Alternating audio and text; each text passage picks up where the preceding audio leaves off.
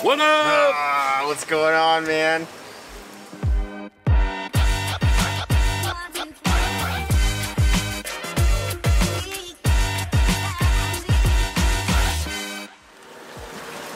YouTube, what's going on? If you're new here, my name's Roger. I own a company called QVO Tactical where we make holsters and gear and also film content for this channel. I'm in Dallas. It is crazy raining, but we are here. Look, the one, the only Vulcan Machine Werks, baby. Let's see who's in here. What's up? What's going on, man? It's wet. It is. Fucking get in. Wait. Look at this. Clean the lens off real quick here and...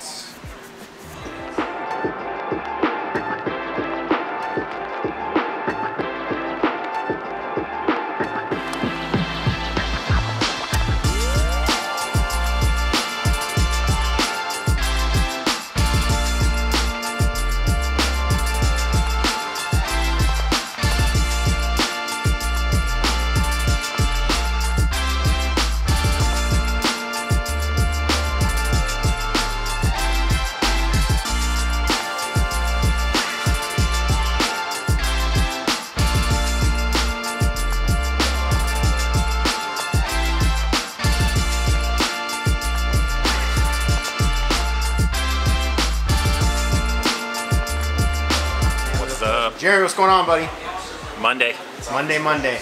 So, Jeremy's been cool enough to let us come visit, and we are going to do something I wanted to do for a while, a shop tour. So, take it away, bud. All right. So, we'll kind of do a little U-shape. So, back here is going to be shipping, receiving. That's where we've got all packages going out. Cool. Over here, we've got our VF2SS. This is the one that we do a lot of optic cuts on. That's custom-made rotary, gets all of this beautiness. Cut them down 8 at a time. There's a lot of slides. 8 at a time? Yep. Nice. 8 at a time. So over here is where we're doing all of our laser work. Unfortunately, our laser is currently at the manufacturer getting fixed. So we've got this little turd that we're dealing with right now. A little loner? Little loner. Right here is where we intake customers. So another camera. I wonder who's here. Yeah. So you come back over here. Secret scroll stuff back there. Yeah. Oh! What's up, man? So over here is one of our tear down rebuild benches. Over here is where we do assembly, where we do some gunsmithing. Some of the builds that we're working on right now.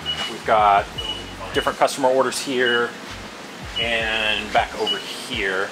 So right now we're getting ready to work on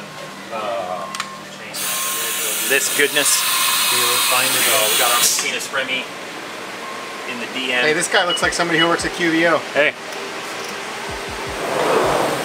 Just finding some new tools for him. But Yeah, bring you a checkbook. Right? he's so fast. All right, so when we continue on, we've got our Skunk Works area. This is top secret. This is where all the new shit is getting ready to drop at the end of the year is happening. These are some of the customer staccatos we're working on. We've got our Cerakote ovens, some projects waiting to go into the booth. This is our spray booth right now with a very rare view of clean ass filters. Man. So, I know. But here's the best part, right here. We offer special services for the booth. Just for you. This is where we just got this video demonetized. Yeah. So these are all of our current colors in stock.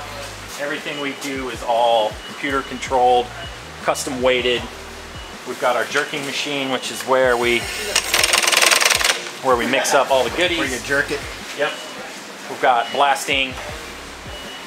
So this is where we do all of the prep, the Cerakote work. And this is projects that we've got ready to go for this week for Cerakoting. Compressors are back there. We've got our tumbler, so all of our aluminum parts just before they go out to Anno get a nice little tumble bath. And that's a quick shop tour. Awesome, man. I'm gonna sit with you for a second, do a little Q&A session. Cool. All right, guys, so we just got the, what did you call it? The nickel? It's more of a dime. More of a dime? Nickel, whatever, same thing. We got the dime tour of Vulcan Machine Werks. I'm here with Jeremy. I wanted to ask him a couple questions on camera, just for my own wanting to know, but as well as for you guys. First question I have, Jeremy. Right now, how many orders are you guys shipping out about a month? So on average, it fluctuates typically between like 150, 200. Sometimes it's more, sometimes it's less. A lot of it is going to be dependent what's happening in the political climate, what time of season we're in. So we're still in our busy season, which is where we see a lot of shooters that don't really want to part with their stuff. So we see a mass influx towards the end of the year, beginning of the year, you know, Christmas, tax time, anytime there's an influx in money back to people, that's where we really see a spike. But right now, I guess you could say slow season. Do you guys do a whole Black Friday thing too? This year we will. For whatever reason, we waited a long ass time before we launched our e-commerce site. And how the hell we've made it as far as we did on our busted ass website. It's like, dude, I think it was like 5 years old. But the good news is now that we've got e-commerce and we're able to push out coupon codes, we'll probably do some Black Friday deals. I'm not sure what that's gonna look like or what that's gonna entail, but this year we'll be able to offer more. Okay, so. All right. With the 150 to 200 orders going out, what's your lead time like right now? 3 to 6 weeks on average is where we see. Now the lead times are subject to change. A lot of that's going to be dependent on, you know, the biggest hang up right now is the DLC and the PVD coding. Gotcha. So we're kind of hemmed up with one particular company, which we've just switched over to a new company. Okay. We just had too many issues with the other company. Lead times were insane. You know, they quote 2 weeks, so we bake that into our lead times. That turns into fucking 6 weeks. Now we got people pissed off. Gotcha. So this other company's about the same size, multiple locations throughout the US. So we're hoping that this company can deliver on what they say, which is again about that 7 to 14 day lead time for DLC. Which is pretty good, right? Yeah, considering, but if they stick to that, yes. Gotcha. What we're seeing with a few of the other companies that we've been leveraging is just blown out 6 to 8 week lead times. Gotcha. Okay. But for us, our work's quick. 3 to 6 weeks is a pretty good average. If we're doing a full staccato mod out, so like, you know, our QBO package that we offer, or, you know, anything through the staccato customizer where you're sending your whole gun in, we're about 6 to 8 weeks, somewhere in there. Gotcha. We're trying to burn down those times, but at the same plane, we don't rush. Because if you rush, that's where shit starts, you start missing things. So we always try to err on the side of ensuring that everything is 100% before it ships out. So. All right, awesome. You did show back there where Jimmy was kind of hiding, it's like the secret squirrel area. You did show me something really cool that we can't talk about here, but what are we looking at time-wise for that project? End of the year. We're not reinventing the wheel by any stretch, but it's our spin on the wheel, if you will. Gotcha. Okay. So. And then right now, as of what is this? Monday. Is it still August? Yes. August. Are you hiring locally? So we not remote work, but actually people in shop. We have a potential position coming up here soon, which will be kind of, we need like a everything person, someone that can ship, someone that can do customer service, someone that can help with builds, stuff like that. As we continue to expand and grow, you know, we're starting to feel that transitional state from, you know, where we're at now, which is, you know, 5-man company, where we need more people. Probably towards the end of the year, maybe early next year, first quarter, we're definitely going to be looking for an on-site graphic artist. So cool. Any of you guys out in the Dallas area? Definitely something to look at. Awesome facility. And that's the last question I want to ask you about. So tips for other people out there. I get a lot of questions from guys, mainly like the LE side, like, hey, I'm getting out of LE, I want to start something, what do I do? You started this 6 years ago. Yep, in my garage. 400 square feet to what you have now, which is, guys, this is the cleanest shop I've ever seen. Like, I go to a lot of machine shops in Vegas. This, like, man. Right when I walked in, he's like, hey, we're anal around here. Yeah, I mean. It is clean. Like, you guys saw the paint booth. But what would be, like, your 2 biggest tips you could give somebody from, hey, I want to take something, organically build it for the rest of my life? What are, like, some things that you've, like, what are, like, man, I wish I would have known this? What are those 2 things? So, profit reinvestment, for sure, right?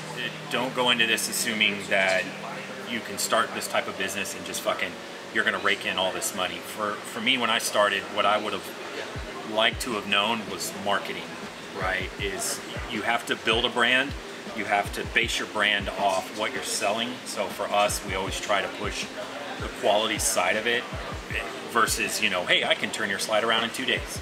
There are times where that does in fact happen. If the machinist is running a large order of blocks, then you know, we can spit them out quick.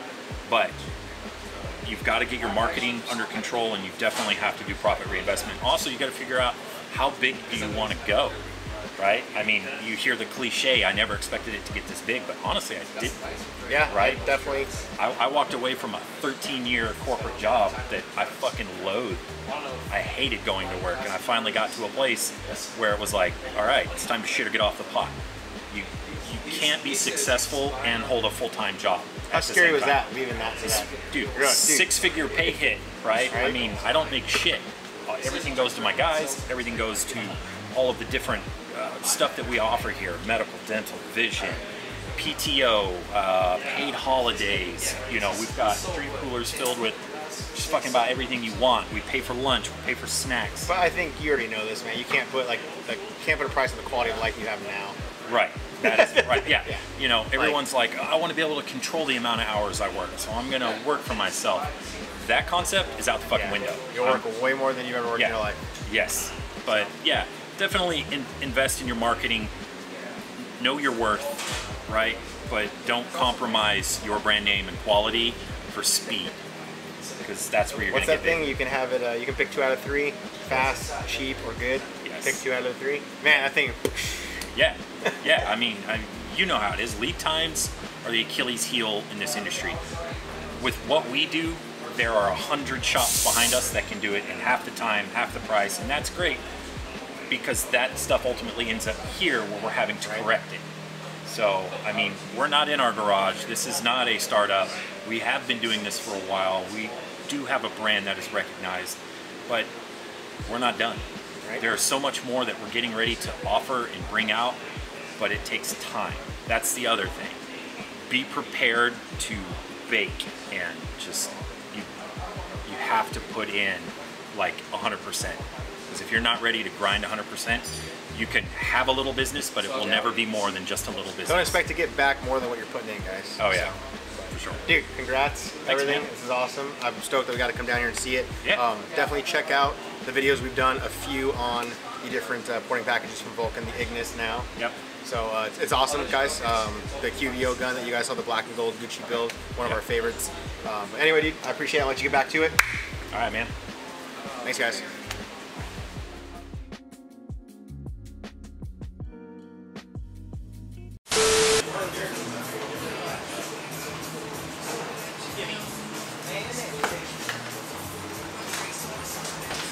Ah, dang it, you got me. Ah. It's like 2 dogs.